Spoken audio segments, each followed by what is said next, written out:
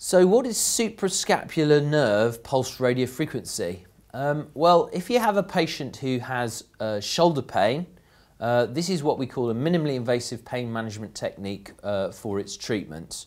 The shoulder pain may be due to a variety of reasons, but generally the patient has had other treatment, maybe medications, physios, surgical intervention, arthroscopy, shoulder replacement, etc. But unfortunately they still have shoulder pain. Now the suprascapular nerve is a nerve that supplies approximately 75 to 85% of the nerve supply to the shoulder joint. When we do pulsed radiofrequency, we bring the patient in as a day case, and anatomically we're looking at the back of the chest, we're looking at the scapula, the sort of wing bone. It has a protuberance on it, and there's a little notch above it which is called the suprascapular notch, and that's where the suprascapular nerve runs and supplies the shoulder joint. We clean up the area with some antiseptic, local anaesthetic in the skin, and then again either under x-ray or ultrasound guidance, and we can do this without either, we put a tiny little probe down to the bone, and then we carefully walk it up to the suprascapular notch.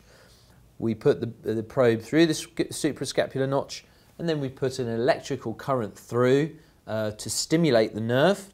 The patient is not uncomfortable. The patient will describe a dull pulsing sensation. And once we've found that as accurately as possible, we will put cycles of an electrical current through the suprascapular nerve in order to reset it and make it work properly. A lot of people will do that treatment on its own. The other way to do it is to do that treatment, and the pulsed radiofrequency, the electrical treatment, as I said, would take place for anything between 2 and 10 minutes.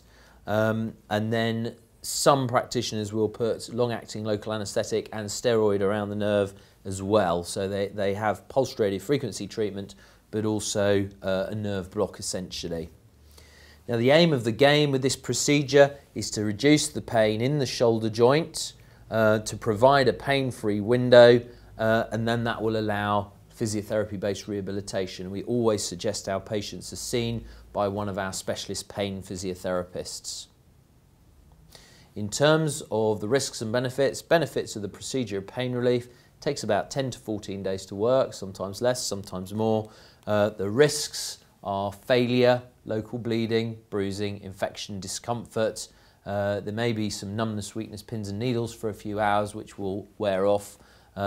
Other than that, this is a very simple, straightforward procedure.